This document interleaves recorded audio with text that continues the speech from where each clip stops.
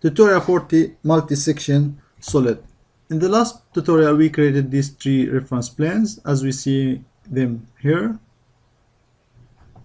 and now we are going to use them to create multi-sketches and combine them with the multi-solid or multi-section solid, and it's called the lofted boss in other CAD softwares as we see the icon here.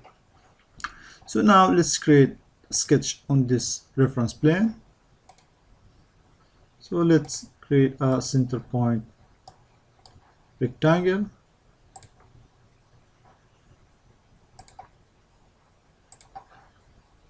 Exit, and let's create another rectangle on this surface.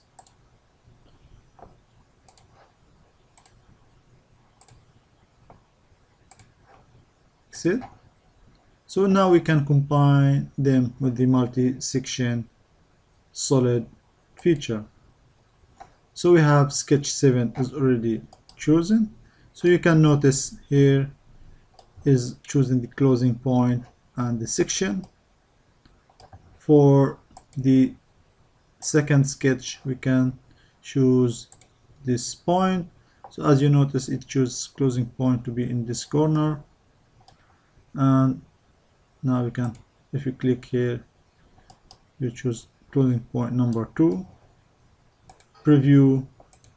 So we can just remove the selections and simply choose, for this you can choose sketch,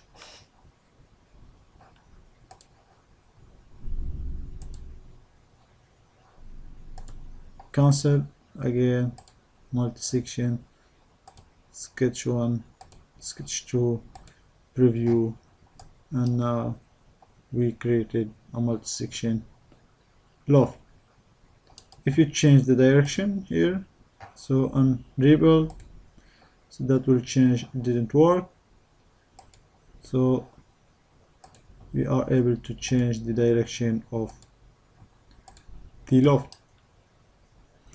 Control C, and now also we can make a multi-section from an existing part. So now let's activate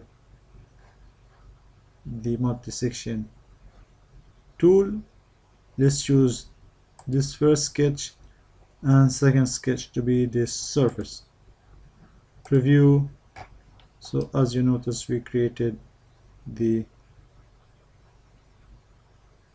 loft between these two edges, and you can change the direction here. Preview. You can notice the change in the shape.